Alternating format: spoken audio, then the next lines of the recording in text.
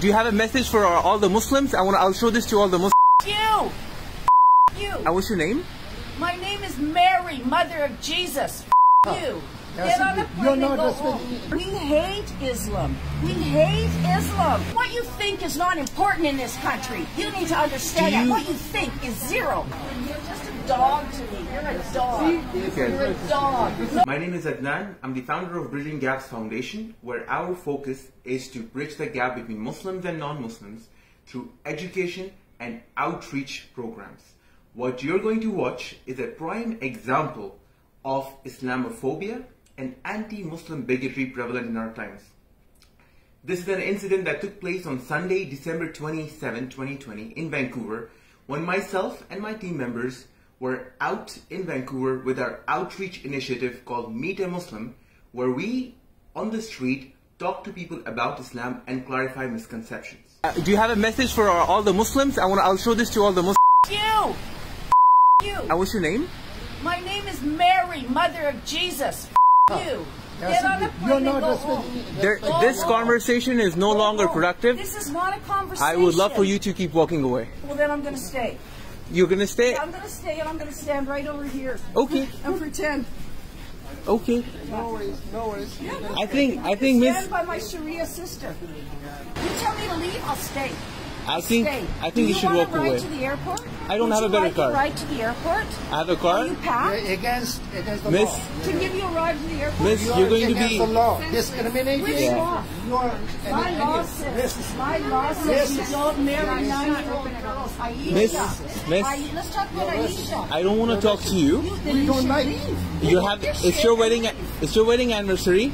Hey, don't you dare touch her. If you touch her, if you touch our property, you will be in a lot of trouble. No, I'll be in You don't know me. You will be in a lot of trouble. You don't know me. You will be in a lot of trouble.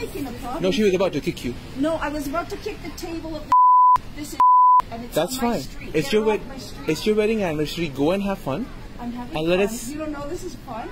This is fun. I'm speaking to 3 Muslims who are advertising religion on a public street in Canada. We do not advertise religions on public property. Go find a temple, go find a church, go build a mosque. That's where you talk about this stuff. Not in public. This is a public street for anybody to enjoy, and you're taking up public Give me 2 minutes space. and this will be gone, inshallah. No, we're going to be talking all afternoon as long as you're here. I can be here all day. Can you call the BC hate crime group? I'll send you the number right now. I'll tell them exactly. The person who Do you have the number? We hate Islam. We hate Islam. We hate Sharia. Why? Because it's against women and children. And also, we don't want to see people's butts in the air on the street, in public. Keep your butt out of our faces. Pray in your mosque. Pray in your church. Go pray somewhere in private. This is not acceptable in Canada. Not acceptable. I've heard you, and that's good. For you. Thank you for informing us, and I think that should be all. What you think is not important in this country. You need to understand that. What you think is zero. Do you want to have a conversation? 9-year-olds should marry your prophet. Do you want to have a conversation? WINFREY on you because you're basically. Did you get your finger out of my face? It's okay. She's not in the right state of mind. Yeah. You don't need us to come to. No, I think I'm gonna call the hate crime group. I'm gonna call the hate crime group because she's been very aggressive, and I've been asking her very politely to leave. Because I have the number for the hate crime group, and I will give them a call.